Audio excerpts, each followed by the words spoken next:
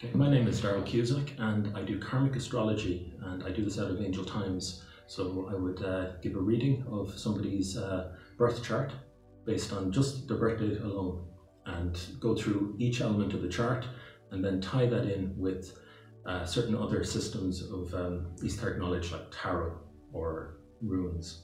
And hopefully that will give somebody a very keen understanding of the forces at play in their life. Okay, so the information that you're going to need if you want a correct reading is, of course, your birth date, but also your birth time. That's really important. If you can give me that, I can give you that little bit of extra. If you don't have your birth time, don't worry about it. Your birth date is just perfect enough. We can work with that. We can get you what you need. So when you come into the room first, we're going to have everything set up. I have my software, my computer. I also have some other tools that I use, such as a deck of tarot cards and also some astrology cards. These are more for visualization purposes, so that the person can actually see what's going on. You as the client can actually interact and engage rather than me just talking at you. I want this to be an experience where we're both communicating with each other. So from the beginning, what I'll do is I'll talk to you a little bit about astrology. We'll see what the knowledge is. If you know a lot about it, great. If you don't, I'll educate and fill you in on the details. So you don't have to come in knowing everything about astrology. We'll take that from the start, and we'll take it at your level and at your speed, and we'll build up your knowledge. And I will show you exactly why certain planets and certain what we call pseudo-planets or aspects in the heavens can have such an impact on your life. I think the key thing that you'll take away from it is knowledge of what I call the Achilles heel that everybody has.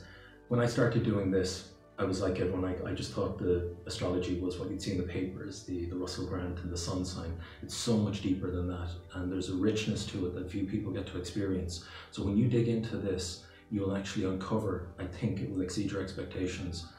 For me, what it showed me was that I had a certain trait that would actually impede me, and I was even aware of this. When I read my Karmic Astrology chart the first time, it described it perfectly, the single Achilles heel. After that, I was kind of hooked on it, and I studied it myself. I was always into the esoteric and mysticism and occult. But when I really got into astrology, I could actually see how real this was just from my own life.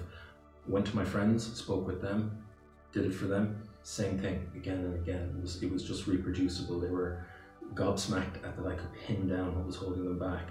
And once you know that little Achilles heel that the Karmic Astrology can give you, I think it can change your life for the better. You'll know how to work around it, but also kind of transcend it. The other thing I'll say is that it doesn't just stop there. It goes into other aspects of your planetary alignments, conjunctions, oppositions. The chart itself with Karmic Astrology, there's maybe a couple of items in it that are of keynote, but we'll do everything to a greater or lesser degree, and we'll show you exactly what your whole chart implies for you.